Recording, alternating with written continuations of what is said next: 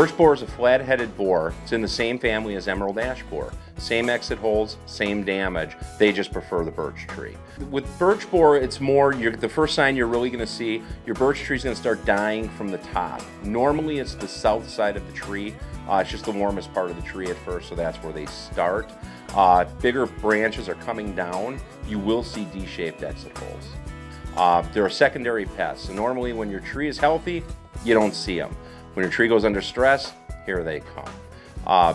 Unlike emerald ash borer, we usually do 2 treatments, one a year, and it'll be a soil injection, and that's pretty much it. You want to keep that tree healthy, that'll keep them away. But if you let it go, it will kill the tree.